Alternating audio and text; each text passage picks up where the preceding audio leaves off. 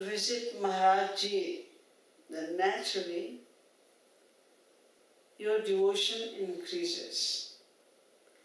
His darshan, his association is so divine, so powerful that the devotion increases and the knowledge of philosophy also increases in his association. When you come back, then you have to increase your sadhana by remembering his words, his pastimes, and all other things which are in your memory. So you go there and then you increase your sadhana here, then go there, increase your sadhana here. If you are doing it, then naturally it helps. If you don't go to him for a long time, then gradually that fever which you had when you were there, when you came back, it starts going down. And then gradually, because this world is material and our mind is material, it is naturally attracted towards the material world. That's why gradually the mind, stealthily, the mind starts going towards the material world again. It chooses material benefits, material attractions again. So, to keep your mind straight towards God or towards your goal of life, it is important to visit Maharaji at least once in a year. And then attend all the satsang here, whatever you can do, because, and especially when some pracharak is here, then you will listen to the philosophy and you will have satsang.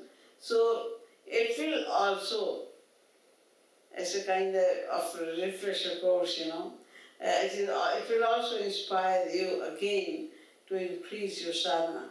So mainly you have to do your sadhana over here. Being with Maharaj for a very long time is not a good idea, according to me. It is not a good idea. Because when you give more chance to live with Maharaj for a longer time, then you take it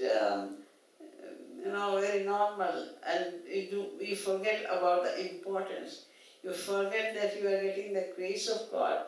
That's why you are staying here with a saint. And sometimes people start seeing faults even in Maharaji. And if they are not seeing faults in Maharaji, they will see faults in other high-class devotees. So it will be a nama-prad.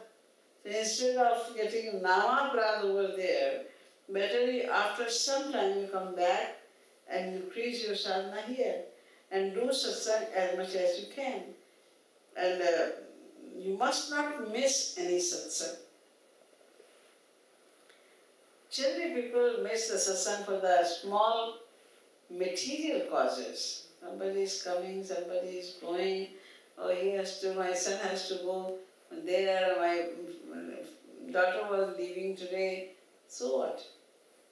So why are you putting satsang? If somebody is going, let him go, coming, let him come.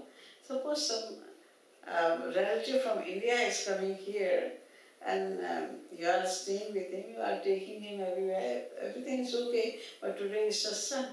Tell him that I am going in satsang, this is my routine, I am going to satsang. If you are interested, you can also come, you are most welcome. If he says, no, I would not go in satsang, okay, then you stay home, have rest. No, you also don't go, because I am not going. They say that, or you think that is wrong. Why? You cannot come for a good cause with me, and why should I stay at home? For you. Just for nothing. Why? So, we have to do some duties. Duty means duty, without being attached to them. But we get attached. must not miss any satsang, we must not miss our own sadhana. Even if we are 20 people here, your guests, you must not miss your sadhana. See, this is my routine. I have to do this.